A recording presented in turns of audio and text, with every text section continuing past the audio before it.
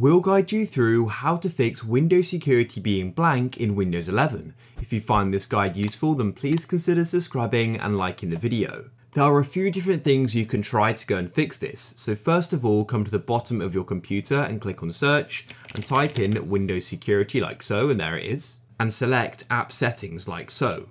And then what you need to do is scroll down and locate Windows security, come over to the right and click on the three dots and click on advanced options. Come and scroll down until you get to reset. We've got these two different options here. So firstly, you can try doing a repair, click there and it'll try and fix it. And then what you can do is try opening it up and see if it fixes your problem. If it still doesn't, then what you can do is come and do a reset. So click on reset again, and you can do that. And then you can open it up and go and see if it fixes your problem. If it still hasn't, then what I recommend you do is simply try restarting your computer. That may go and solve the problem if it's some sort of glitch or something. So come to the bottom and click on the Windows icon, then come over to the right and click on the power button, and you can go and do a restart. Super simple, but it may solve your problem. The next thing you can try doing is coming to the bottom of your computer, click on search and type in PowerShell, it should appear. Right click on it though and click on run it as administrator. You'll go and get a pop-up and you need to click on yes.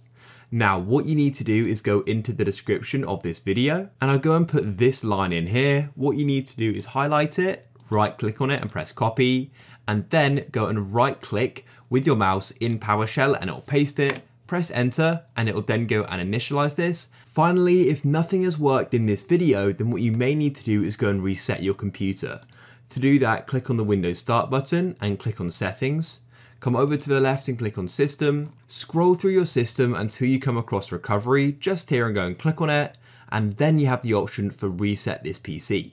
You can come over to the right and go and click on Reset PC and go through the process, and hopefully that will then go and solve your problem. This is, of course, it's like a last resort, but that should fix it. If you found this useful, then please leave a like.